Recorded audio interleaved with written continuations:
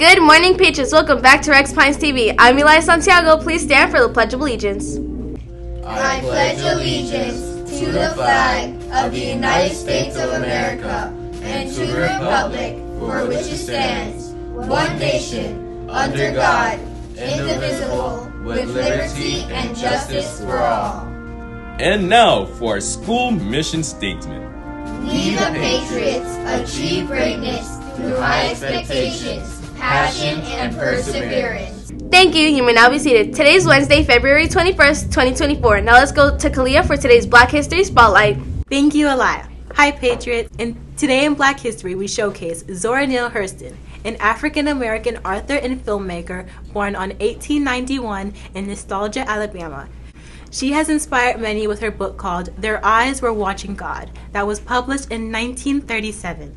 This is a book about the coming-of-age story of Janie Crawford, an African-American woman growing up in Eatonville, Florida.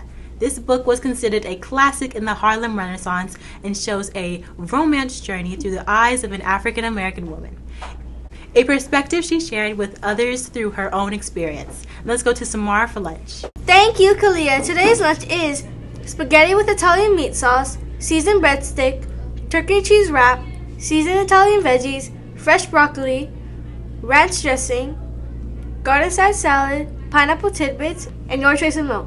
Tomorrow's breakfast is apple strudel, raisin bran, graham crackers, fresh apple, and 100% orange juice. Students, please keep in mind the lunch menu can change at any time, and so always bring your lunch card. And don't forget to inform your teachers if you'll be receiving lunch today. Bon appetit. Let's go back to Elia. Thank you, Samara. That sounds great. Tomorrow, 7th and 8th graders will have their chance to go to the Patriot store. The store is open from 7:15 to 7:55 a.m. Make sure to come on time. Patriots, keep your phone shut down and in your backpacks at all times, and there is no chewing gum in school. Please spit it out before entering the building. Tomorrow is the end of our door contest. I can't wait to see them all. Also, tomorrow is the day to vote, so make sure to vote for the one you think should win. Also, great job to all of you teachers. K through 5th award will be a glow-in-the-dark party, and 6th through 8th will be enjoying some fries and wings. Well, that will happen once you complete your instructional software. The challenge will end on March 15th. I wish you all the best of luck. Our first sports trials will be for girls flag football. The trials will be next Monday. And the second sports trials will be for boys baseball. Remember, in order to try out, you both need a completed sports physical and a 3.0 GPA. The trials will be on the 12th of March. I wish you all the best of luck. Today, our boys basketball team had a game against Jewish Academy. The game will start at 3:30. Tomorrow, our boys basketball team has another game, and it will be against Aces. The game will start at 4 p.m. Let's wish them luck. Now let's go to Camilo for today's weather. Thank you, Elia. What's up, Patriots? Today's weather is 71 degrees Fahrenheit with sunny skies. It's a good day to take a trip to the park. Another weather news.